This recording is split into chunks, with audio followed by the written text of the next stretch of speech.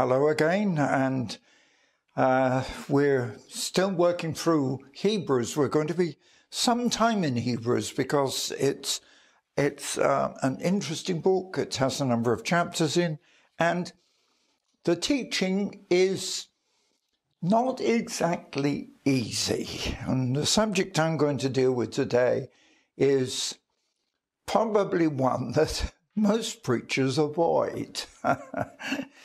But I have to deal with it. So I'm starting in Hebrews chapter 6. I don't think I shall get any further than chapter 6 today. But as I begin, I have to begin by referring back to the end of chapter 5. Because when I finished, I did sort of cross the barrier into chapter 6. And what Paul is dealing with is something very complicated, very difficult. And I think you'll understand why a lot of preachers avoid this. You see, at the end of chapter 5, Paul is warning people against falling away from the truth.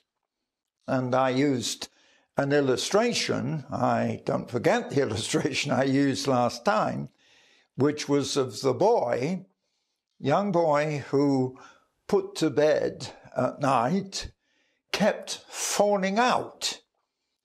And eventually his mother said to him, "Why do you keep falling out of bed?" And his answer was very profound. It was, "Well, Mum, it's because I stay too near to the getting in side." That's where we start. You see, we have to be so careful about the truth. And Paul, going on, is saying at the beginning of chapter 6, let us leave the elementary teachings. And in the previous chapter, he is saying you need milk. No, you need solid food. Anyone who lives on milk, still being an infant, is not acquainted with the full teachings of Scripture. So he's saying, let's move on. Let's be mature in our understanding of Scripture. Of course, I must admit that there are a lot of people who are Christians, but they tend to be on the fringe. But what we're talking about here is people who really want to know the Lord. So he says, we're going to leave the elementary teachings and go on to maturity, not to start and lay again the foundation of repentance. You see, and here Paul does describe repentance. He says, because it's repentance from acts that lead to death. After all, we know that without Christ there is no glorious eternity for us. But he says that we've got to move away from the primary early teaching about repentance, about faith, about instructions about baptisms. And oh boy, does this create a problem, because sadly, and I'm going to have to say this, because it comes very clearly in Romans, that you cannot baptize a child, because baptism, according to Paul's teaching in Romans, is a baptism of repentance. And how can a child who theoretically is without sin, and again, this is a difficult subject, but discussing this many, many years ago in my teenage years with my father, and I discuss all these issues with my father. In fact, I learned more from him than I did from any Bible college. They didn't deal with the difficult subjects. With my dad, I could deal with the difficult subjects, because most of us would assume that until a child reaches an age of maturity, that children can, it's believed, go to heaven, because it's believed that the age of maturity is 13 under Jewish law. And so that's why the contrast here is between those who are living as children on the milk of the word and those who are being adult. And I think we've got to see the difference here. In a moment it will come out. So baptism is very clear in Scripture. It is, Jesus says, the teaching of the New Testament is repent and be baptized for the remission of sin. And just without going into the detail, baptism is a symbol of death, that when you are put down into the water and immersed in the water, Paul says that's a symbol of dying with Christ. And when you come out of the water, it is resurrection. Right. So let's move on from baptisms. We come to the laying on of hands. We're going to move on from this because this is an entirely separate teaching. I will deal with this later. But we should move on from baptism, laying on of hands, the resurrection of the dead, and eternal judgment. So the resurrection of the dead is a fact. Come on. That's what the Bible teaches, resurrection. That's the glory of the gospel. It is a gospel of resurrection from the dead, that we will rise again.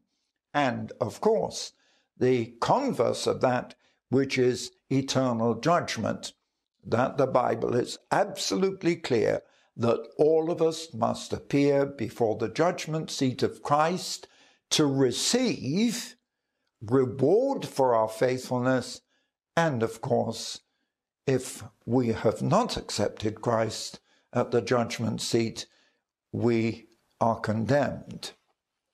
Now, moving on from that, and it's important to look at this because in verse 4, Paul then says that once we've moved on from that basic level, it's impossible for those who've been enlightened, who have tasted the heavenly gift, who have shared in and received the Holy Spirit, those who have tasted the goodness of the Word of God and experienced the powers of the coming kingdom, if they fall away, to be brought back to repentance.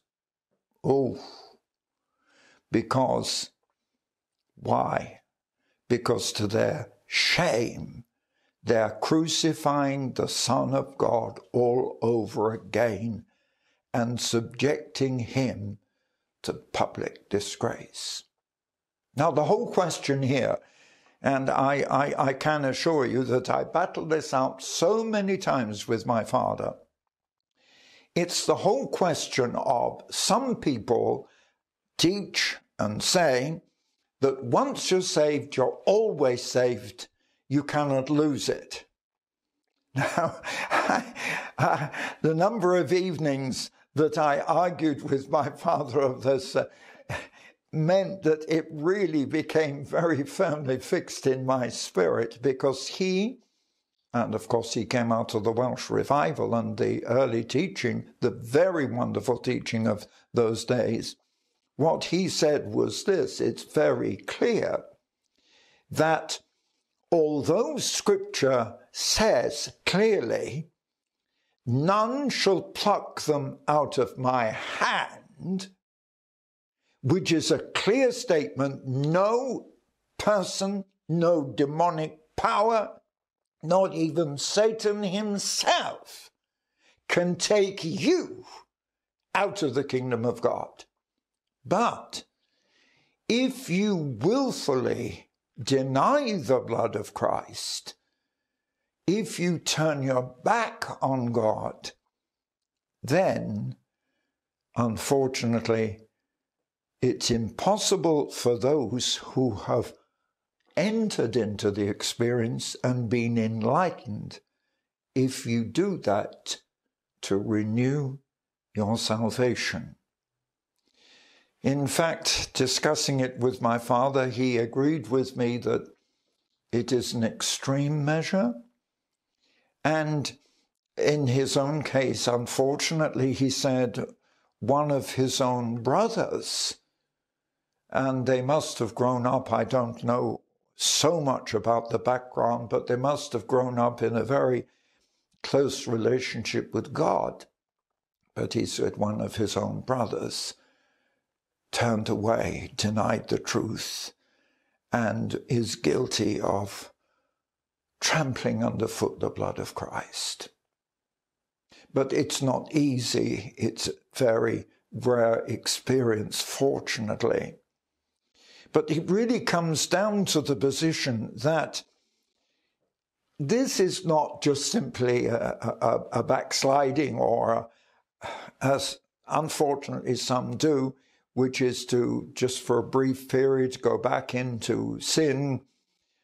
There is a repentance for that sin, because that's why the scripture is absolutely clear, and Paul is so clear when he says that Christ lives to make intercession for us. And in the previous chapters, I've shown you that Paul says that Christ was subject to the same weaknesses and temptations that we are. And look, I'm not perfect. And since I came to Christ, yes, I've made many mistakes. I've done things that I should not have done. And there are three kinds of sin. There's sin of commission, that's things that you do deliberately, but there's also sins of omission, where you fail to do what you should do. But there is repentance and there is forgiveness, because that's why it's the humanity of Jesus who's in the kingdom, the very humanity of Jesus who is pleading before his Father for us. Lord, Father, forgive them. Father, forgive them. But the difference here, if you're looking at verse 4, it's impossible for those who have matured and understand, who've received the Holy Spirit and the gifts of the Holy Spirit. It's impossible if you, from that stage, absolutely deny Christ. You trample underfoot the blood of Christ and you put him to an open shame. But this is not easy to get that far down. I don't want to frighten you. I just want to warn you that Paul has to deal with this issue, because there are some who name the name of Christ and then turn away and deny him and deny salvation. Unfortunately, if you go that far back, it is impossible to come into the kingdom.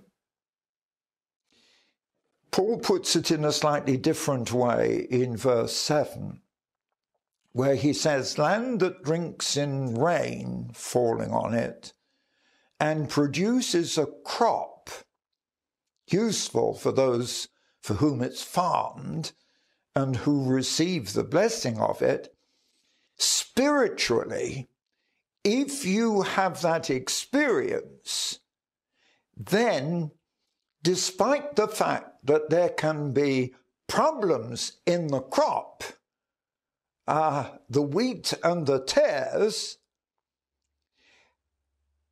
if you look at verse 8, land that produces thorns and thistles is worthless and in danger of being cursed, and in the end it will be burned. What is Paul saying here? What he's doing is simply a comparison between farmed land that's farmed effectively and produces a crop, and land that receives just the same rain from heaven and just the same sun that the good, healthy land receives. But if that land produces no fruit and no effect, then it's cursed and burned. So this literally is a description of our Christian lives. And I'm going to come on to that even more deeply in a few moments.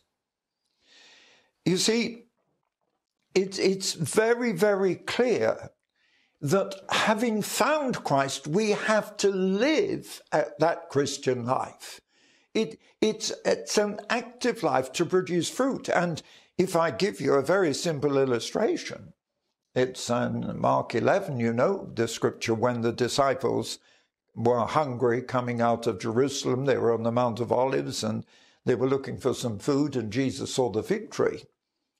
And there was no fruit, only leaves. Yeah, it wasn't dead. It was alive. There were leaves, but there was no fruit. And Jesus cursed it, and it died. Now, that is a very clear indication of what Paul is saying here, that if we live and in our so-called Christian lives there's no evidence, no fruit, then we come under the curse. There should be the evidence in our lives. It's going on, it comes out again. And this is so important, because even Peter queried why Jesus cursed that tree. But he cursed it because it had leaves and no fruit. And there is a danger with some people, even in the church, who produce a lot of leaves, a lot of shout, a lot of emotion, a lot of talk, but yet don't produce any consistent fruit from their lives. They fall under the same problem. So, moving on from this in verse 9, even though we speak like this, dear friends, we are confident of better things in your case. So I'm glad to be able to say that I'm virtually certain that every one of you listening to me, the very fact you're listening is you're learning, and you don't fall into that category. So verse 9, although we have to speak this and say this, we're confident that with you, you have the things that accompany salvation. And God is not unjust in verse 10. He will not forget your work and the love that you have shown him as you've helped. Look at this. To me, this really epitomizes so many of you who are listening to me. God is not unjust. Verse 10, he won't forget your work, the love that you've shown him as you've helped his people and continue to help them. And we want each of you to show this same diligence to the very end. So don't stop, don't give up. You know, this is one reason why I have to continue despite my age. I have to continue. Even I must not give up. I must not stop. It might sound strange, but this is the motivation in me, that I would continue to the very end.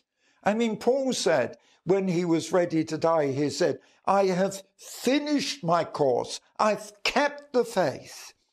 And that is the challenge, to finish what God has given us to do and to keep the faith to the end, to make sure that our hope is sure. And then in verse 12, he puts a slightly different context. We don't want you to become lazy, but to imitate those through faith and patience inherit what has been promised. Because at the end of it, what I want to remind you here is, as I did if you read my book on or listened to my messages on Ephesians, the fact is this, that our salvation down here is not complete. We live down here a life of hardship and struggle and fighting, Our reward is in heaven, not here. Don't look for your reward down here. Look for your reward in the kingdom. That is your inheritance. The kingdom of God. We inherit all the glory of God's kingdom. And in verse 13, when God made his promise to Abraham, since there was no one greater for him to swear by, he swore by himself, saying, I will surely bless you and give you many descendants. Oh, that to Abraham, who was childless until his old age. Childless until old age. And yet, Abraham was faithful and believed, and he received that son, Isaac, in the end, and through Isaac became a great, powerful nation. So after waiting so patiently, Abraham received the reward. In verse 16, men swear by someone greater than themselves, and the oath confirms what's said, and should put an end to argument. I wish this were a little bit more true today, but it certainly is from a legal sense, that if you have a legal argument, if you have a legal agreement, that does solve the issue. But he puts it like this: because there is an oath which puts an end to argument, God wanted to make the absolute certainty and the unchanging nature of his purpose very clear. To whom? To the heirs of that promise. And we live today knowing the certainty that God cannot fail. God will keep every promise in the book. And God confirmed it. And in verse 18, God did this so that by two unchangeable things, in which it's impossible for God to lie, we who have fled from the world and taken hold of this new faith offered to us may be encouraged. Because in verse 19, this hope that we have is the anchor that keeps our soul. You know I'm a sailor, and I know what an anchor is, and I know how the ship is dependent on it. But we have an anchor that keeps the soul firm and secure. Why? Because the anchor is not in sand. The anchor is, Paul says, in the heavenly place, in the inner sanctuary, behind the curtain, where Jesus, who went before us, has entered. So our anchor, our faith, our salvation is anchored in heaven. Because that's what it says. That's where Jesus, who's gone before us, has gone and entered into the very kingdom of heaven as we know. And just as we have the certainty that Jesus is in heaven, so we have the certainty that our hope, our faith, is anchored in heaven. So this is why Jesus is so many times referred to as the illustration, the evidence, and the proof. For example, with resurrection, how do we know the evidence of resurrection is Jesus rose from the dead? He was human. I was talking about this and preaching on Sunday morning. That Jesus was so human, he divested himself of everything and lived as we live, subject to all the sin, the temptations that we have without sin. But the fact is this, that when he went to death, he did so in the greatest act of faith. The 33-year-old young evangelist went to that cross, his only certainty was in his Father that he would rise again. But the fact is he did, and was seen alive for 40 days.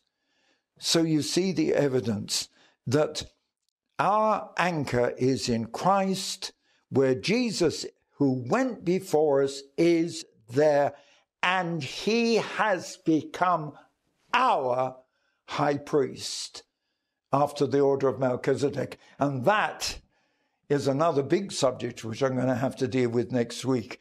God bless you. Keep watching, keep listening.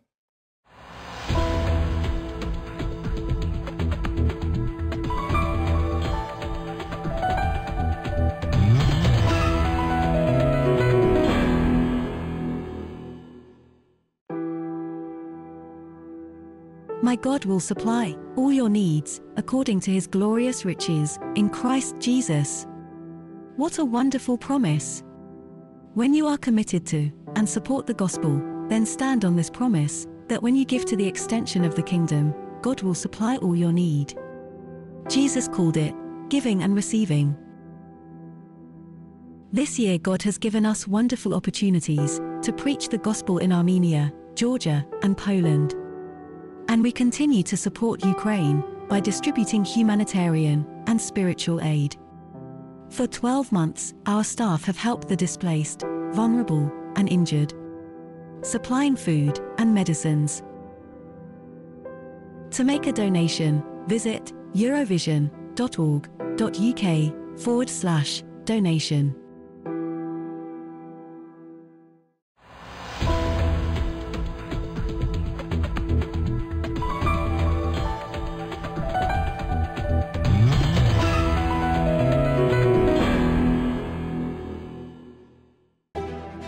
We would like to give you a free gift. David Hathaway's Prophetic Vision magazine is available free of charge. All you need to do is ask for it. This faith-building resource will show you the path to revival in your life and ministry. To receive this free magazine, visit eurovision.org.uk/magazine.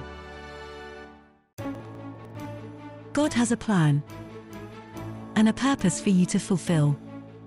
Through faith, you will see miracles, heal the sick, and your prayers will be answered. In David Hathaway's 2 new books, A Faith Beyond and Power Your Inheritance, you will discover that with God, all things are possible. Order these books today. Visit eurovision.org.uk/shop.